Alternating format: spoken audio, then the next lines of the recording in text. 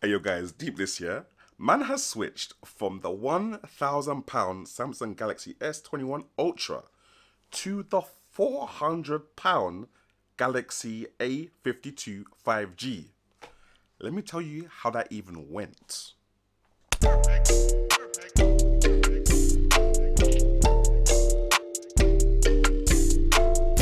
Yes, what's good people? Tech Jamo. Now, we're out here with the Galaxy A52 5G, Samsung's newest mid-ranger.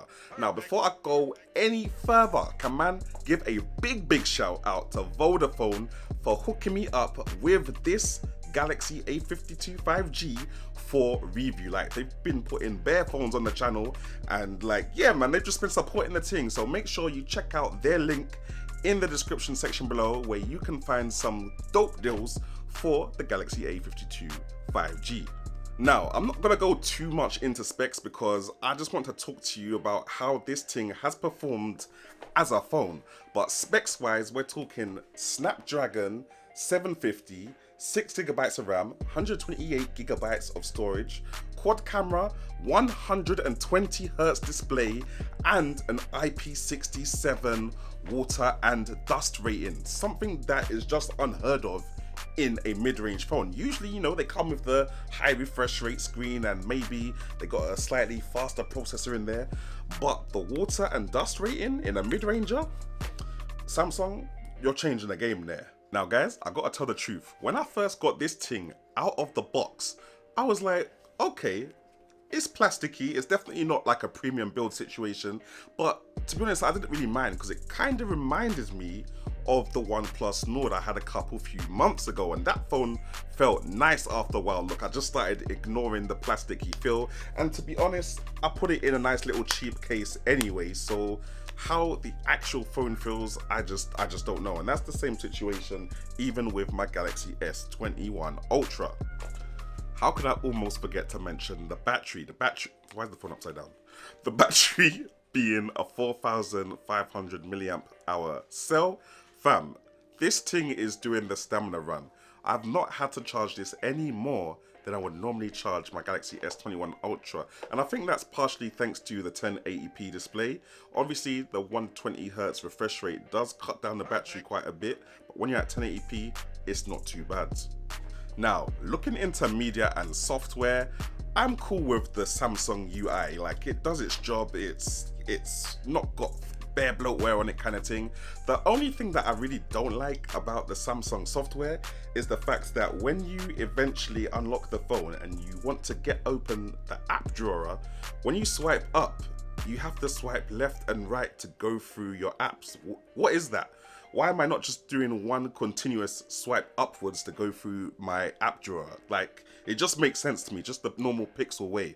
Obviously, I can put third-party apps on there, so it's not a problem, but Samsung, sort it out, fam. I don't want to be putting extra apps on my phone to have to run just to get my app drawer to behave the way it's supposed to in the first place.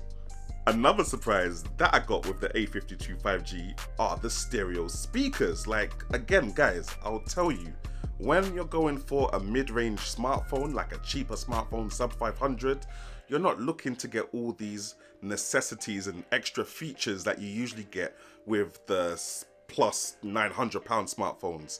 So to have stereo speakers, yeah, 120Hz refresh rate screen, IP67, those are features that are normally reserved for the big boy phones. So how they made their way to the mid-range phones, sub £500, I don't know, but I'm glad the features are here because they sound booming. I'll give you a little example. OS, all that good stuff. Let me just put that at the back right here. Let's just get this off. Okay, understand? This is what the thing is saying, fam. That's all right. That packaging is all right for me, you know. Now, I wasn't really going to talk about this because obviously the screen is just standard procedure, but I just thought I'd let you guys know that watching Netflix on here, watching YouTube, watching anything, whether it's portrait or landscape like Instagram Reels, fam, it just looks nice, fam. And together with the stereo speakers, you're in for a nice cinematic experience, especially if you want to slap some headphones into the included headphone jack. nearly forgot to even mention the gaming performance. Now, the gaming performance on this, that Snapdragon 750G, it's there. It's there. You already know it's there. I don't really have to go into this with you, but playing the games that come out on mobile, anything above, like, I don't know, a Snapdragon 732G is gonna be good. Even less than that, to be honest, because games on mobile, Android games, they're very well optimized. This can play anything I chuck at it. I don't need the crazy frame rate that some games don't even offer. And yeah, like game for game, playing games on this and then playing games on my S21 Ultra, I haven't noticed any performance issues. Now guys, let's discuss the camera, because I'm sure that this must be where Samsung started cutting cost in getting their £1,000 phone down to be £400. Now, in terms of the camera app itself, even launching the camera, it's all the same as the Galaxy S21 Ultra. Literally double click the power button to quickly launch the camera and boom, you're there to go. You're ready to take a picture, a video, whatever you're trying to take.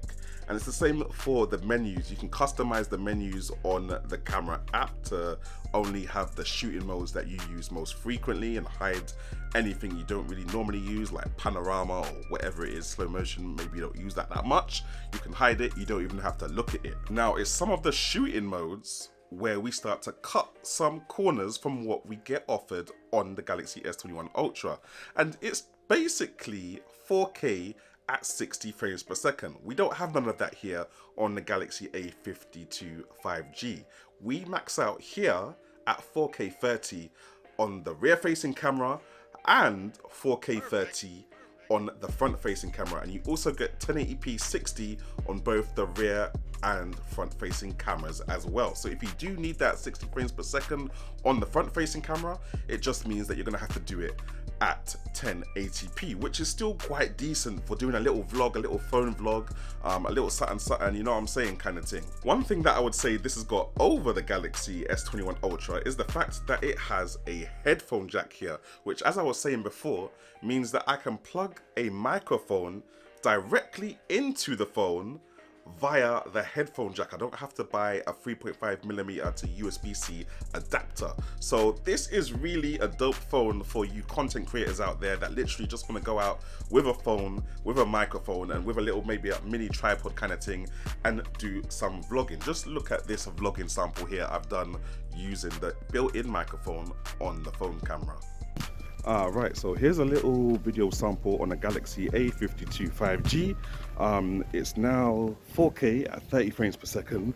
So this is the maximum resolution and frame rate that the Galaxy A52 can get to. And man can press this little button in the corner to swap the cameras around. There we go, just like that. Now, you guys probably already realized there's no image stabilization on this mode. So that's what the situation is. If you do want image stabilization, you have to go down to 1080p at 30 frames per second. Now that I'm on the rear facing camera, I can also switch to the wide angle lens, like so, boom. There we go, nice and seamless. Switch back to the normal wide lens, boom, just like that. Oh no, that's the zoom lens. There we go, that's the normal wide lens. So yeah, you can do quite a lot whilst the camera's all in. Switch from the super wide angle, switch back to the selfie lens. Now, I'm wondering if it's gonna have that thing where there's a little bit of audio lag when it's switching lenses. So when I switch to myself, it might, you know, cut out audio for a second, but I'm not sure if that's what this does, but it seems to work pretty well. You could use this on a holiday to vlog. You know, this is the normal sound that's coming out of the phone itself. So we'll see what this microphone sounds like. All right. Not to mention, it's also got support for those pro video modes. So if you're really on this phone camera ting and you want control of your shutter speed, your ISO, your focus, all them things that I don't understand, you can go into the pro video mode and do that, or you can go into the pro photo mode and do that. Now, I've left the photo performance of this camera till last because obviously I'm not really a photographer. I take my pictures of food or whatever and I literally post it to Instagram or post it to Twitter. Whatever I'm posting it to, it's going to social media. And literally, I tell you this, guys, I've had this phone posting pictures of food to my social media at Jamo Be Hungry for the last 3 weeks, and honestly, I feel like the pictures look the same. They're completely the same as they would look if I took them on the S21 Ultra. And for me, then that's enough. I don't really need to go into the camera performance any more than that. Like taking pictures, taking portraits, all the camera features that are on the S21 Ultra are on here, albeit they may have less resolution or less whatever. But when they go onto social media, because of the compression, nobody will even realize anyway. So does it really matter to you? Let me know. So yeah, in conclusion, comparing, you know, the Galaxy A52 5G for £400 and the Galaxy S21 Ultra for £1,000, there's not really been much that I can't do on both of these phones. Now, some things that I can't do on the Galaxy A52 5G is I can't wireless charge it, I can't shoot 4K 60 frames per second video, I can't watch content at 2K because obviously it's a 1080p screen, and I can't zoom up to 100 times. Now, it's your own personal preference whether that stuff matters to you. The zooming at 100 times, I really don't care. The wireless charging, which is super slow on the Galaxy S21 Ultra anyway, I honestly don't care. Shooting 4K 60 frames per second video, yeah, I have to admit, I do care about that. I'm a content creator. I want to get the highest frame rate and the highest resolution out of my devices. So that's the only one thing that is good out of the Galaxy S21 Ultra for me. And watching things at 2K, again, it's not really that much of a problem to me, but if I'm watching some content back or doing something like that, ideally you want to watch your content back in the highest resolution possible. So that's where I would be using the 2K display. But honestly, I'm on a battery saving thing on my Galaxy S21 Ultra. I have it in 1080p mode and have the frame rate at 120 Hz, which is exactly what you get as default with the Galaxy A52 5G. So guys, what I'm saying is, if I had to choose out one of these phones, I wouldn't stress myself to save up £1,000 for the S21 Ultra. I'd be here. This is where I would be, fam. This basically does everything except what I've said it doesn't do. So for me, this is enough. But let me know what you guys think in the comment section below. Like and subscribe, and hopefully I'll catch you, man, in the next one. Bless.